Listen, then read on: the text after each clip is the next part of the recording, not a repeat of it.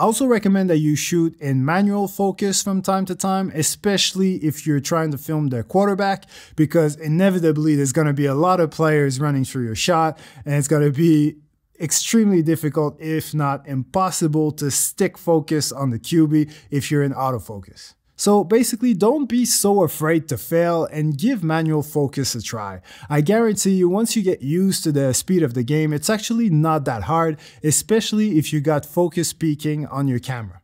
Focus peaking is a real-time focusing aid that highlights peak contrast areas with a false color overlay in your viewfinder.